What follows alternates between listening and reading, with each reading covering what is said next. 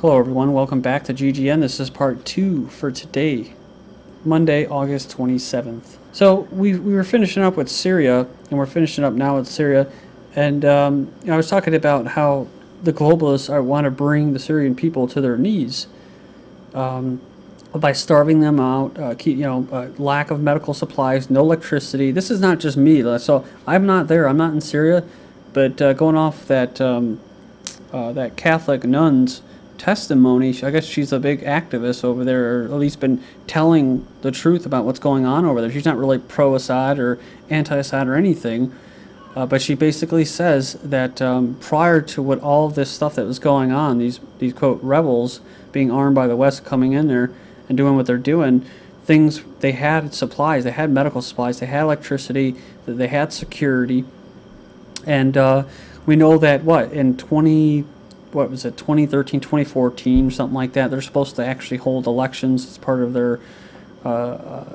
government's changing the way they do things or something like that, from going from an autocratic to a democratic country. But the government, the outside governments, the globalists, they don't want this. They want to hurry it up. They want to hurry it up, and they want to turn it into a what? They want to call it a civil war, which it is starting to turn into a civil war.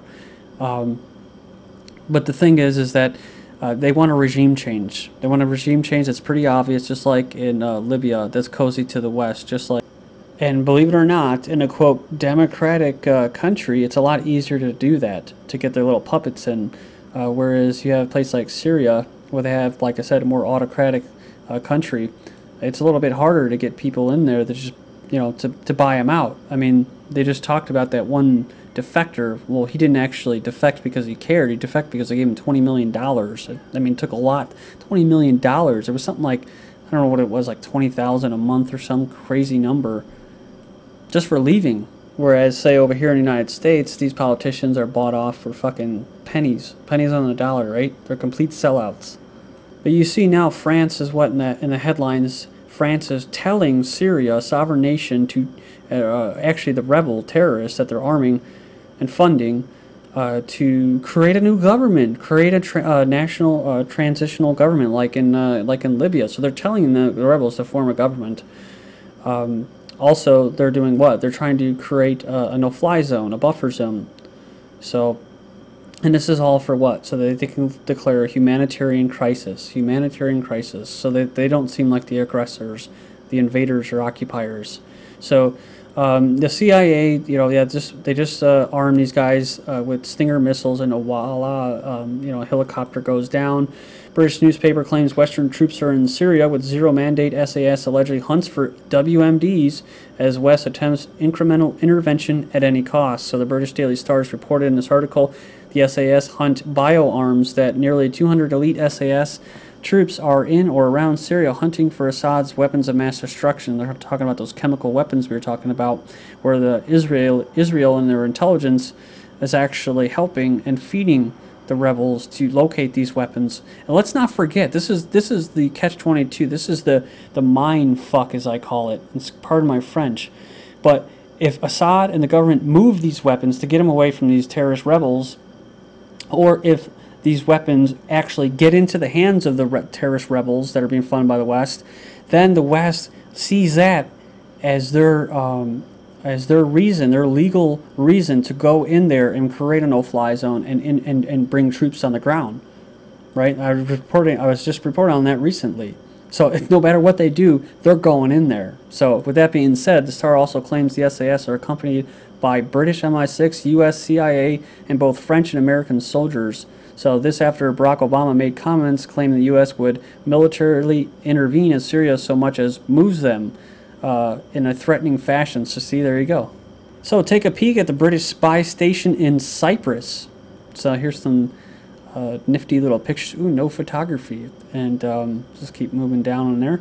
Almost looks like a little water tower, like a Bastille or something. It says here the top secret base, which includes living quarters for British servicemen and their families, is located near the Green Line.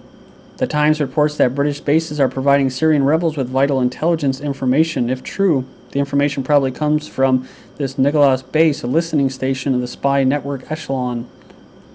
Yeah, it talks about how Cyprus Following Cyprus's gaining their independence in the 1960s, the UK retained 2 sovereign bases. So what a flippin' joke, right? I did watch that movie with Marlon Brando, Burn, recently, and pretty crazy, man.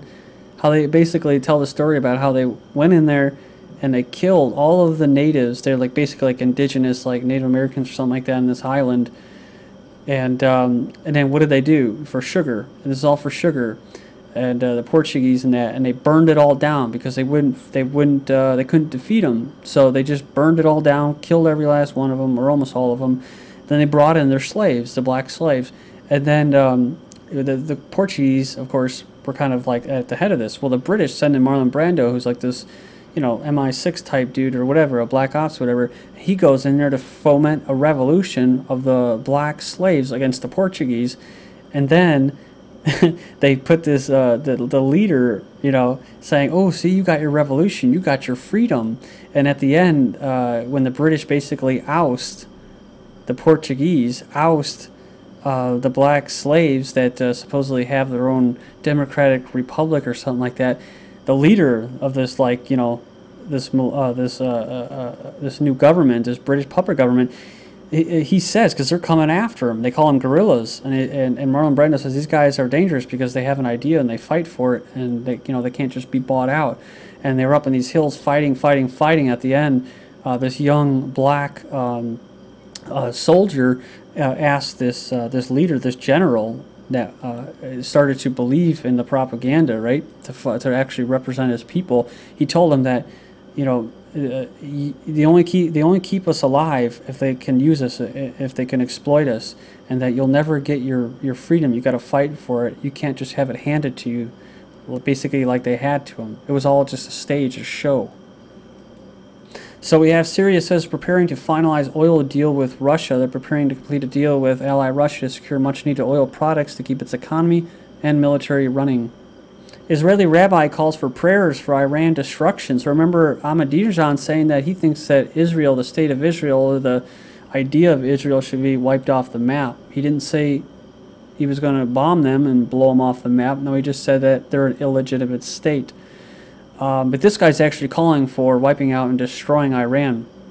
He says here, "Do good, God, wipe them out. Kill them," he entreated, to which he and several of the crowd answered, "Amen. Destroy them, God. Obliterate them from the face of the earth," he added. So it says here in one of the comments, this old Zionists do not represent the real Jews, but a satanic cult of Zionism called Shas.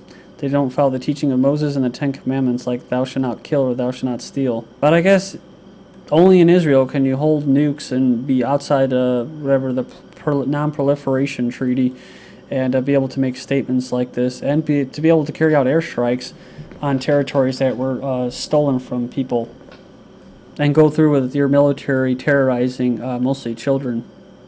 Iran sympathizes with Venezuela over a refinery blast. So he sent a message to Hugo Chavez of Venezuela over this blast on Saturday. He said here he expressed hope that Venezuela will continue along its path of progress and prosperity by rebuilding the refinery in the shortest possible time. So this is pretty crazy. It says here 39 people, including a 10-year-old child and 18 National Guard troops, were killed and over 80 people were wounded in the explosion. Someone made a pretty interesting comment. It says, "I hope Iran helps Venezuela to investigate whether this was a deliberate act of sabotage in the form of cyber warfare." So yeah, that poor bastard's gone through the cancer treatments twice. Who knows if it's weaponized or not? And they got the elections coming up, and they just caught a military, possibly CIA, a person there to foment unrest in the country coming up to the elections. So who knows? Venezuela ramps up China oil exports. So it says here Washington's been fixated on the war on terror. It says here Latin America's been throwing off the shackles of the Monroe Doctrine. Says these ignored developments may well soon refocus Washington's attention on the Southern Hemisphere. I remember recently, it's probably a couple months ago, I was mentioning that when Leon Panetta was down in South America, and eventually they will take it down there. Their war on terror, war on whatever it will be, drugs, or Iran's army chief suing U.S. over sanctions. So the general claims Washington opposes security and independence of Iran. U.S. should be made to pay for the unwise decision of sanctions. Also, there's people that are getting sued for drone strikes.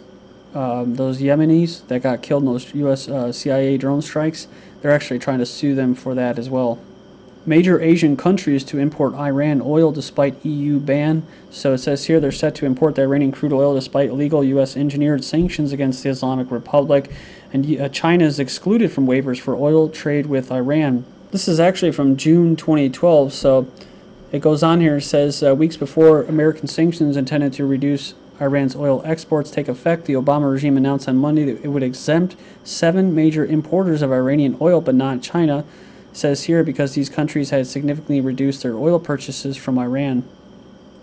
It says here that China is actually the #1 buyer of Iranian oil. Something I thought was interesting recently is the news as far as China goes is the printing of the yuan. It says here China announces 800 billion stimulus to boost confidence. They've announced a total of 8 trillion yuan of stimulus projects to try to boost confidence in an economy that appears to be cooling faster than expected. And then we have this: China banks play risky game of hunt the deposits. It says here China banks are playing a risky game, the deposit shuffle. It says here the rules are simple: pile billions of yuan in customers' deposits onto the balance sheet in time for financial reports, then shimmy them off right afterwards. The motivation for this window dressing is simple: to make it look like the bank's loans do not exceed the regulatory limit of 75% of deposits.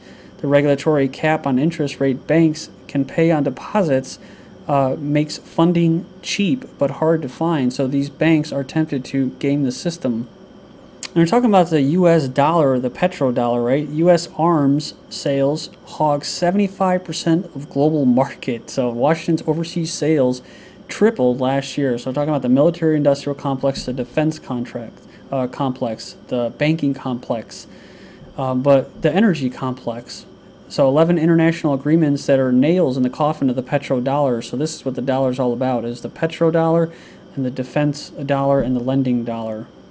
And when you go down there and check it out, it's basically what China and Russia decided to start using their own currencies, trading with each other. I've reported on that way back. Then China and Brazil is trading, China and Australia, China and Japan, also India and China as far as buying oil from Iran. Kim threatens war over U.S.-South Korea military drill. He said here, if the enemies fire even a single shell in our territory, the whole army should turn out as one and lead the battle to an all-out counter-offensive. And I just covered North Korea about maybe there's things that are changing, and in that one video, one of those analysts was saying that, you know, as long as the West is carrying out these exercises and around their territory and stuff like that, provoking them, that they're going to continue to get these types of statements from North Korea. So there you go. And what? I mentioned before, I was like, they have a lot of patience because they haven't done anything before. But he says this is a limit to our patience. United States say they want more early warning radars in Asia. North Korea is focused, but concern exists about China. Possibly because of this ICBM intercontinental ballistic missile that they've been test firing. It says here China could penetrate U.S. with new huge missile. And it's like George Carlin said with the sexual innuendos. They could penetrate him with a huge missile. But I don't think there's going to be this big war between China and the United States. Maybe there will be. I don't know. But it seems to be more like foreplay, right? Defense military-industrial complex foreplay.